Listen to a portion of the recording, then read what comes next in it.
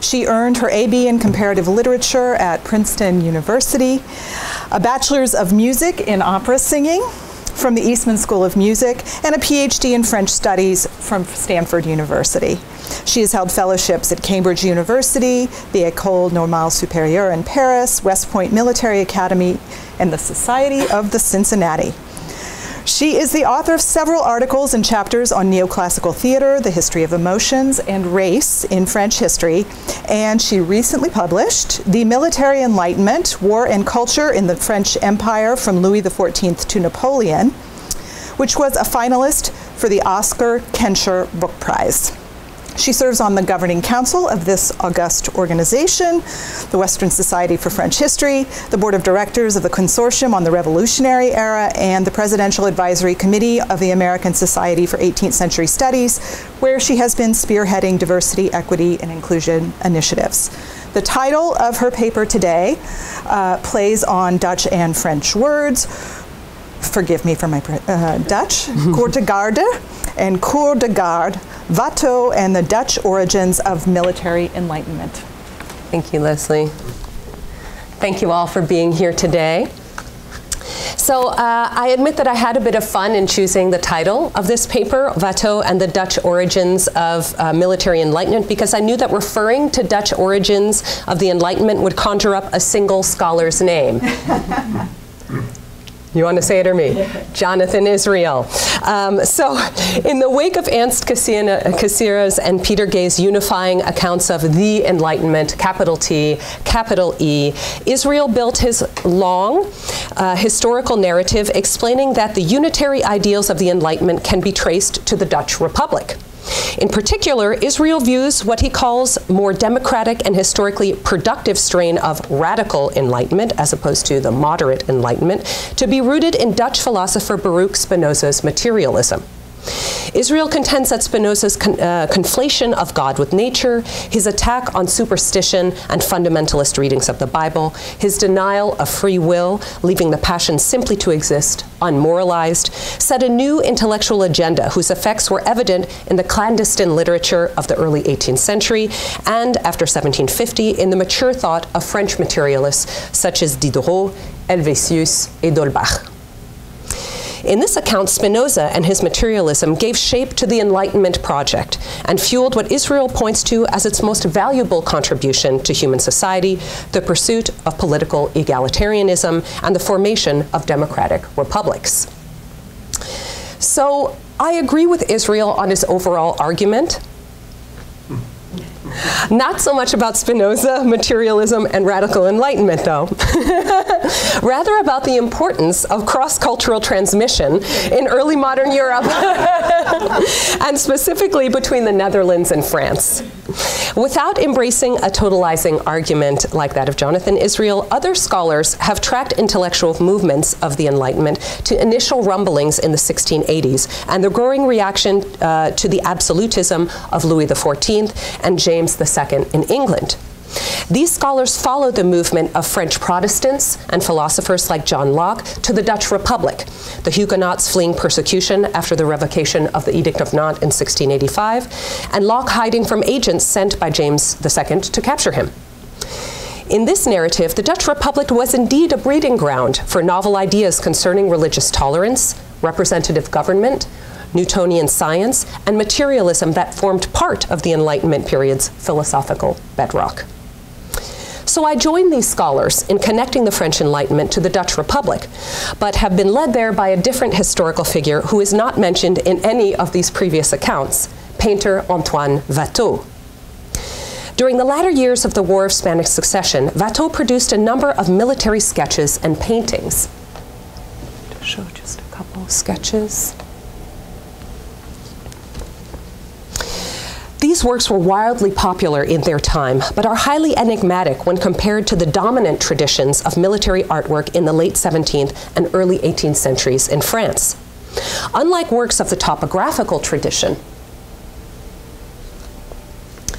grand works that were royally commissioned for propagandistic purposes, Watteau's paintings were very small in size.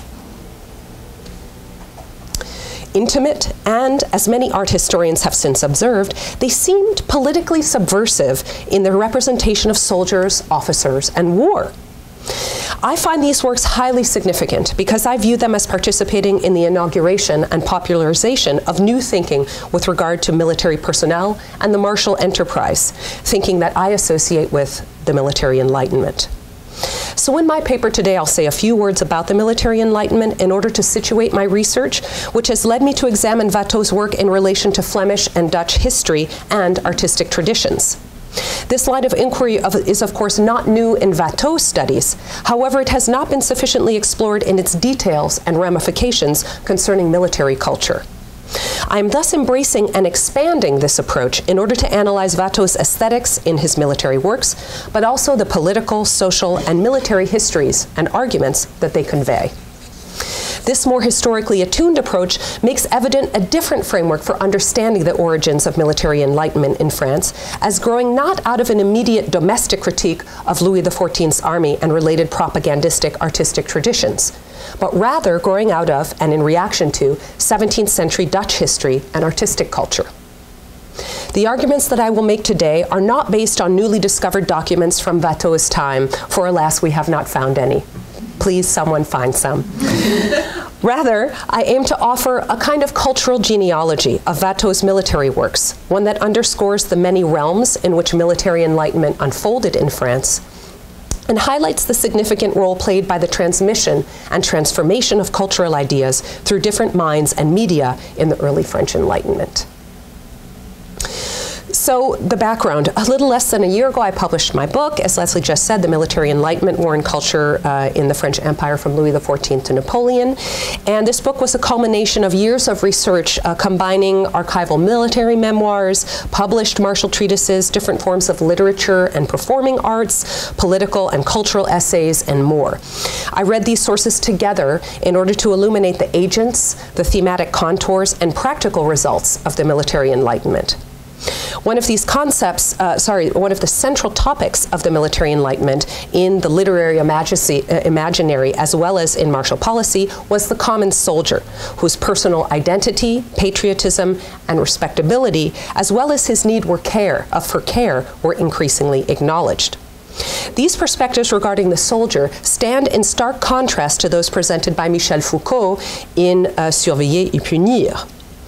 In Foucault's analysis, soldiers were not viewed as men endowed with personal identity and free will, but rather as military automata, who could be, I quote, made out of a formless clay and inapt body, end quote. Foucault contends that the 18th century was a watershed moment in defining and controlling this inapt or docile body through what he called disciplines that targeted and regulated even the most minute movements of the human form.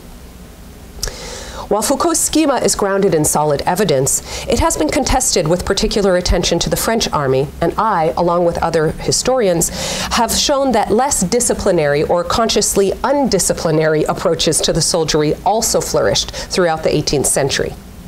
In fact, as evidence from the literary, visual arts, medical, and military memoir corpuses make clear, a culture of care for the common soldier emerged during this period. The soldier was portrayed as a victim of a corrupt military system or as a patriotic domestic figure, a father, a son, a husband, or a neighbor, as opposed to a nameless and vicious perpetrator of violence against civilians. A shift in medical and military thought occurred in association with the physical and moral science of sensibilité. Médecins philosophes, surgeons, apothecaries, and military leaders alike worked to bring humanitarianism and sensibility-born medical and moral practices to the martial sphere. They exhibited a caring stance towards soldiers as sensible bodies at war as opposed to disciplinary and coercive stances toward docile bodies. Taking a medical perspective on France's poor military performance, they were part of what has been touted a military medical revolution that worked to improve healthcare for soldiers and to alleviate the causes of psychological stresses on them, from tactics to homesickness or nostalgie. Many also decried the abusive behaviors and lack of sociability demonstrated by officers toward their soldiers and targeted this behavior as nefarious on personal and collective levels. This culture of military enlightenment began to emerge in the wake of the War of Spanish Succession and picked up momentum in the second half of the 18th century, following the War of Austrian Succession and especially the 7 Years' War. Yet Antoine Watteau's military works advanced many of these same themes well before these developments. He problematized the plight of the soldier, pictured the soldier's physical and psychological suffering, and critiqued social class discord in the military sphere. What accounts for this precociousness and for Watteau's approach to these martial subjects? As I've mentioned, experts like Julie Platt, Hal Oppenheimer, and Thomas Kaiser have viewed Watteau's work through a highly political lens as a bold rejection of Louis XIV's warmongering. Indeed, it is easy to consider Watteau's military works in this light. Watteau was exposed to the realities of the war front when he returned to his hometown of Valenciennes in September 1710. Valenciennes had received thousands of wounded men following the French defeat at the Battle of Malplaquet of September 11, 1709. Losses were so heavy on both sides of this battle that the Allied forces could hardly claim it a victory for themselves. That winter was one of the most horrible in recent memory for people in Valenciennes. Record low temperatures led to famine, and the urgent need for manpower meant conscription and sometimes violently coercive methods of recruitment and retention. Desertion from the armed forces was rampant. Historian André Corvisier estimates that nearly a quarter of all soldiers in the French army deserted during the War of Spanish Succession. These deserters roamed the countryside all along France's eastern borders. Such dire circumstances touched Watteau and those close to him, including friends and patrons such as Antoine de la Roque, pictured here, who lost his leg at Malplaquet while serving in the gendarmerie of the King's Army, the King's Guard, excuse me. He convalesced at the military hospital in Valenciennes and most likely met with Watteau during this period. Platt's and Kaiser's account proposes that Watteau showed a pointed and subversive criticism of the Louis XIVian war machine that produced such devastation. For rather than depicting monarchs and grandees triumphantly marching into battle, as the heroic and topographical paintings of Lebrun and Van de Meulen showed, Watteau sketched simple soldiers doing simple things, such as tying their shoes, or watching someone tying their shoes. He sketched them in multiple other poses, walking away, pointing, standing, sitting, reclining, daydreaming, sleeping, or preening in the sun. And I'm sorry that the contrast is not coming out well in the projection. In focusing on war as a prosaic rather than heroic experience, and in bringing attention to the physical and inner life of the soldier, Platt and Kaiser contend that Watteau was thumbing his nose at Louis XIV, at French imperialism on the European continent, and at the overblown image of le grandeur des grands in state-sponsored military artworks. Yet this political narrative of the genesis of Watteau's perspective on war and the military is not entirely convincing to certain scholars, myself included. So instead of looking at Watteau's martial works as a direct reaction to the War of Spanish Succession, and these analyses do precisely that, Aaron Weil, myself, and others are more keen to look at Watteau's painterly training and the visual cultural frameworks that it engaged. To wit, Watteau trained his brush by working as a hack in an atelier at Pont Notre-Dame, painting reproductions of Dutch and Flemish genre scenes that were sold to adorn the walls of Parisian homes. These paintings were of a very small scale for domestic use and depicted scenes of everyday life. Merry company scenes of people playing cards and drinking in a tavern, a mother doing chores and tending to her children as in a domestic interior, or a small military detachment preparing for a march. This last type of genre painting, the Cortegaerdje or Cortegaerdje, as well as outdoor scenes of everyday military life, as opposed to those grandiose scenes of battle, were the stock in trade of Dutch and Flemish artists of the 17th century and came in vogue among collectors in Paris during the early 18th century. These works and the political, military, and social history behind them represented an essential part of Watteau's vocabulary as an artist. This cultural tie was established in Watteau's childhood in Valenciennes as well, a city that had been part of the Spanish Netherlands, or Low Countries, until 1678, when the Treaty of Nijmegen formally ceded it and half of the region of Hainaut to France following a protracted and destructive siege. So while I find that Platt's and Kaiser's narratives are plausible and in some ways compelling, I think it's critical to take another path that attributes greater importance to Watteau's training and culture of his upbringing, which was in many ways far more Dutch than French. At this point, my query into the Dutch origins of the military enlightenment in France must reach further back than the Dutch Golden Age, the proliferation of genre painting, and the era of Spinoza. We must investigate the cultural and aesthetic roots of Dutch martial genre scenes that were so influential in Watteau's military corpus. A longer prehistory on representations of the soldier in European artworks of the Renaissance could be traced here, as J.R. Hale has done, and as Valerie Meintz and I discussed a little bit in a conversation in Washington, D.C. earlier this week. However, in the interest of time, I would like to point to two key corresponding phenomena: the Dutch Revolt of 1568 to 1648 and the military reforms of the 1590s pursued by Maurice of Nassau. The Dutch Revolt, or 80 Years' Wars, was a successful war of independence by 7 northern provinces of the Netherlands, who threw off Spanish rule, which had been imposing heavy taxation, increasing centralization of power, and religious intolerance toward Protestantism. The war was composed of a series of rebellions that led to the formation of the Dutch Republic, whose first leader was William of Orange, also known as William the Silent. The Dutch Revolt constituted one of the first major secessions in Europe and established one of the first modern European republics, the United Provinces. The Dutch Republic not only won independence from Spain, but entered into a golden age of economic, scientific, and cultural growth and emerged as a mercantilist world power, as we know. As a part of this effort, Maurice of Nassau, Stadtholder, army commander, and son of William the Silent, formed a professional standing army, a state standing army, and pursued a number of reforms to tactics, drill, and the military system, as did Louis XIV at this time, or not at this time, thereafter, efforts that historians link to the military revolution.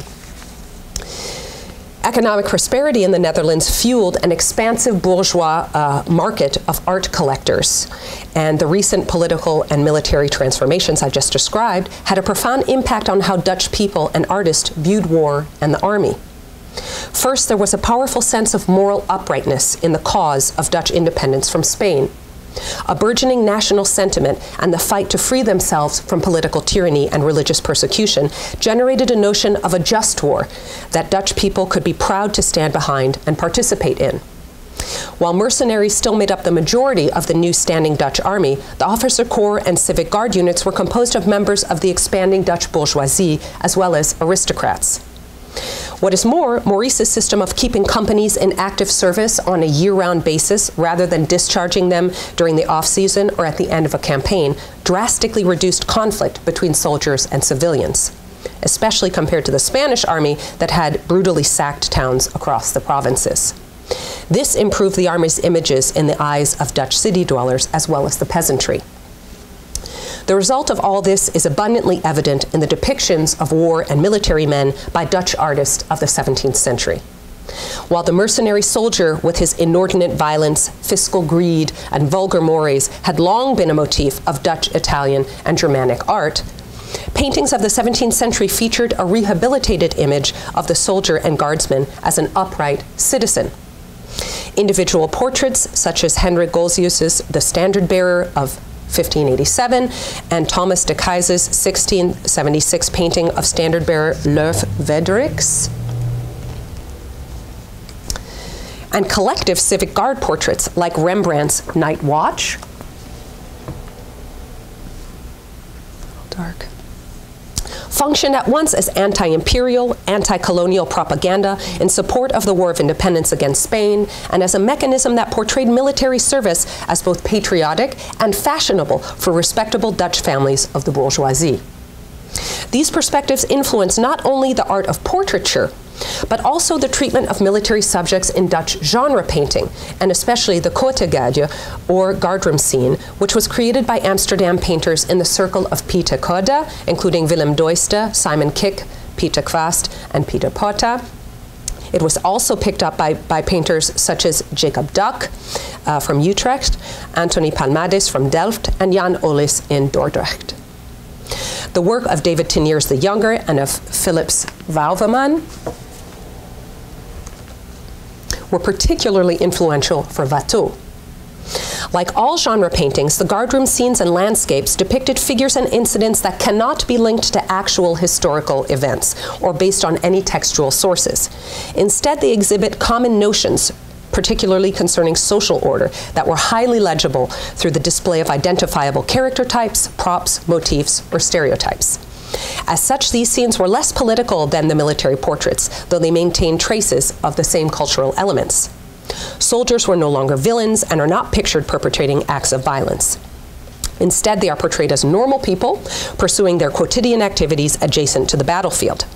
Soldiers are shown preparing for a march, at leisure while sheltering in a barn or deserted church, or interacting with camp followers, not so much prostitutes, but rather wives, children, and domesticated animals. Differences in social class are typically visible, since bourgeois art collectors were interested in distinguishing their higher place in the social and military hierarchy compared to the peasantry. And we can see that in this work by Duck, with the aristocrats on one side in respectable poses, arming themselves. Here we have a drunk soldier. The empty gourd of alcohol is on the side. Someone's tickling him with a feather, and then this soldier is probably pickpocketing this other one.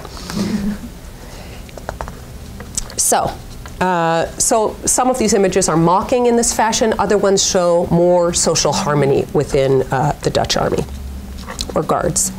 Much more can be said about the Cortegaerdje and its evolution in Dutch and Flemish art of the 17th century, so you'll just have to read my article when it comes out. However, in these last couple of minutes, I want to further articulate the connection between Dutch military genre painting and Watteau, who uses many of these conventions, but also innovates in ways that were significant for the burgeoning military Enlightenment. The style and content of Watteau's martial works are direct inheritors of Dutch and Flemish military genre painting. The scenes are adjacent to the battlefield. The refusal to depict soldierly violence and the legibility of social class differences are all present. However, Watteau does not permit any whiff of patriotic heroism in his works, and he brings dynamism and tension to these social differences. It is in these subtle manipulations of the Dutch tradition, rather than in opposition to Louis XIVian military art, that Watteau advances his critiques of the French military system and the social prejudices it brought to the fore. He does this through the depiction of soldiers not merely as inoffensive and unthreatening, but as victims of direct and structural violence whose suffering the viewer must acknowledge.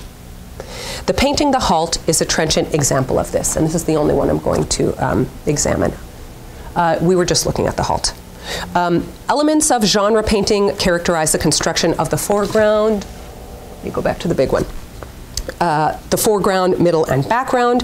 Directional gazes between the figures suggest socializing, but there's an undeniable feeling of disconnect or division.